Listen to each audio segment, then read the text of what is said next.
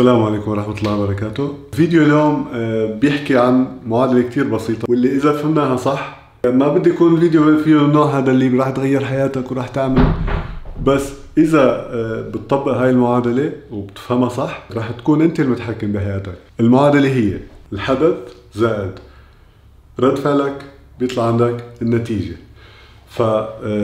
المعادلة هي كتير مشهورة طبعا، في كتب مكتوبة عنها، في ناس كتير شرحت عنها، في كتير فيديوهات انحكت عنها، ان شاء الله تستفيدوا منها. شو أهمية هاي المعادلة؟ ليش هاي المعادلة موجودة؟ وليش بتهمك انت كواحد عايش على الكرة الأرضية؟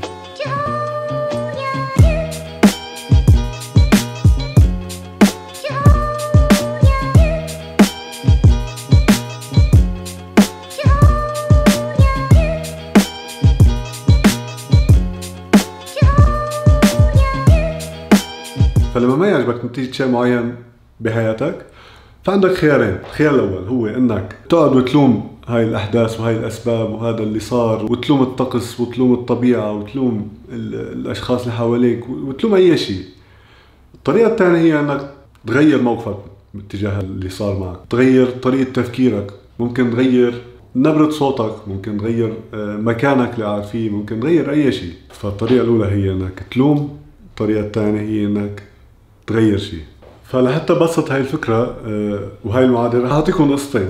فمثلا أنت إجاك $1000 من بونص بالشغل، أبوك أعطاك إياها، لقيتها بالشارع.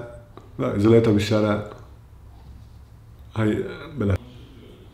المهم إجت هاي $1000، صارت معك $1000. فالحدث هو إنه اجاك $1000. فاستجابتك كانت انه انت رحت اشتريت كنزات، اشتريت بنطلون، اشتريت جددت موبايلك، عملت كتير شغلات فيها. تاني يوم كنت خالصة فارغة.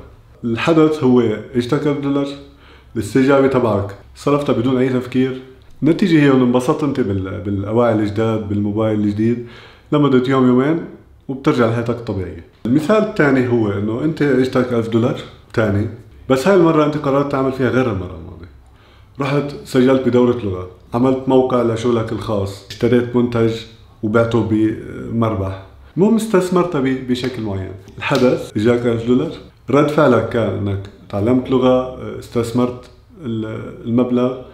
النتيجة انه زاد المبلغ، حسنت حالك، طورت حالك، استفدت من هالمبلغ.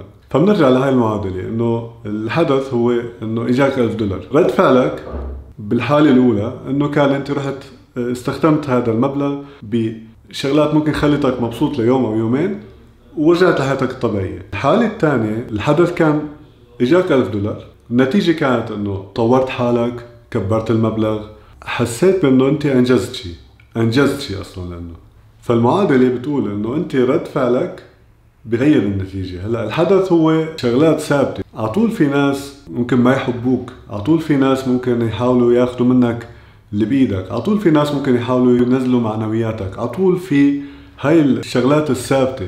اللي بيتغير هو رد فعلك، اللي انت يعني انت عندك تحكم بثلاث شغلات. افكارك، فيك انت عندك التحكم الكامل بافكارك، ما بقدر حدا يجي يحط لك فكرة غصبا عنك براسك. هاي افكارك. الشغله الثانيه هي الشغلات اللي بتتخيلها انت، الصور اللي بتتخيلها بذهنك. الشغله الثالثه هي سلوكك، افعالك، او المواقف اللي بتتخذها تجاه اشياء معينه. فهاي الشغلات اللي فيك انت تغيرها، وفيك تتحكم فيها، وفيك تفكر باللي بدك اياه، وفيك تتخيل اللي بدك اياه، وفيك تعمل اللي بدك اياه. وانا راح اخبرك شو الشغلات اللي فيك تغيرها اذا ما بتاخذ النتيجه اللي بدك اياها من الحياه. هلا جاهز؟ غير افكارك السلبيه. لا تفكر انه ما حينجح هالشغل، ما حيمشي الحال هون، ما حيقبلوني، رح يضحكوا علي اذا حكيت لغه ثانيه. غير هاي الافكار. مثلا غير عاداتك، اذا عم تفيق الساعه 2 الظهر في بكير شوي. غير الكتب اللي بتقراها، اذا ما بتقرا بلش اقرا كتب.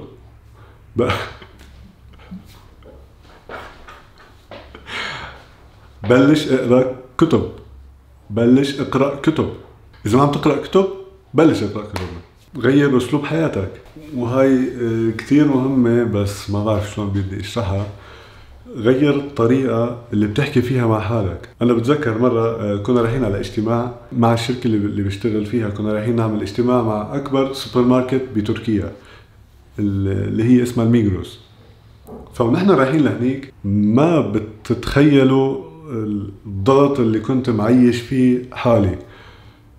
الأفكار اللي كنت عم فكر فيها هي كالتالي: ما راح أفهم عليهم، ما راح أعرف أحكي تركي، إذا حكيت تركي راح أغلط وراح يضحكوا علي، راح أكون أنا محط أنظار الجميع، إنه هنيك كله راح يطلع فيي إنه هذا غريب ما عم يعرف يحكي تركي، راح يضحكوا علي. ما لازم فوت، لازم أهرب، لازم أعمل أي شيء مشان ما أفوت لهنيك. لما وصلت لهنيك صرت أقول إن شاء الله يخرب الأسانسير، إن شاء الله ما نطلع لفوق، إن شاء الله ما يجوا، إن شاء الله يتأخروا، أي شيء يصير، المهم إنه ما أفوت لهنيك. لما رحت وقعدنا على الطاولة ما شفت شيء من هذا. كانوا الناس رائعين، أروع ناس ممكن عملت معهم اجتماع لهلا. كان اجتماع رائع. الأسئلة اللي سألوني إياها عرفت جاوب عليها، ولما حكيت معهم فهموا علي وانبسطوا وانبسطنا يعني بالاجتماع. كانت طريقة حكي مع حالي مخوفتني وكانت رح تنزل علي المشروع. كان ممكن ما فوت والغي الاجتماع مع انه اجتماع رائع وعملنا علاقات فيه. فيك تغير الطريقة اللي بتحكي فيها مع حالك، فيك حتى تغير أصدقائك. فأي شيء بيصير معك بحياتك المسؤول عنه هو أغلب الأوقات هو أنت، هو نتيجة رد فعلك. فلازم نترك دور الضحية ونصير بدل ما تلوم الشغلات اللي فيك تغيرها تبلش تغيرها وتغير رد فعلك، لأنه فعلا ما بنلوم الشغلات اللي ما بتتغير أو الشغلات اللي ما فيك تغيرها ما بنلومها فعلا.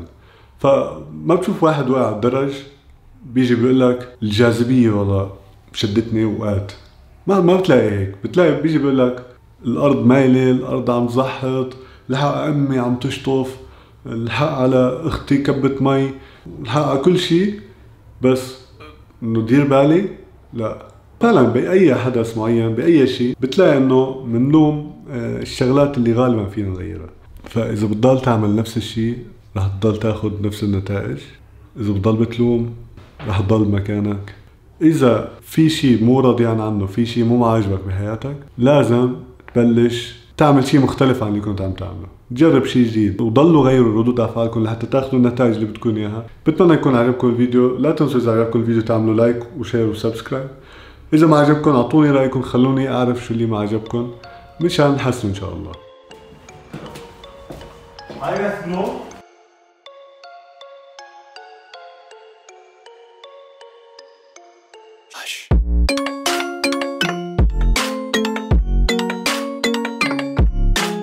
Görüşürüz. Görüşürüz bro.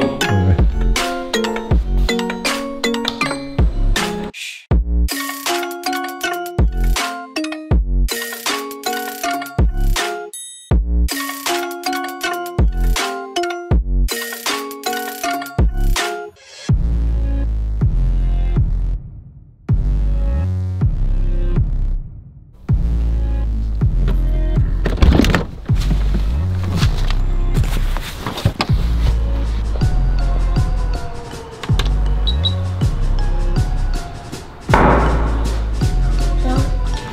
سلام. اجي على ايدي يا رميس. شو بدك اياه؟ شوف كيف اللي يخلي لك اياها يجي عليها.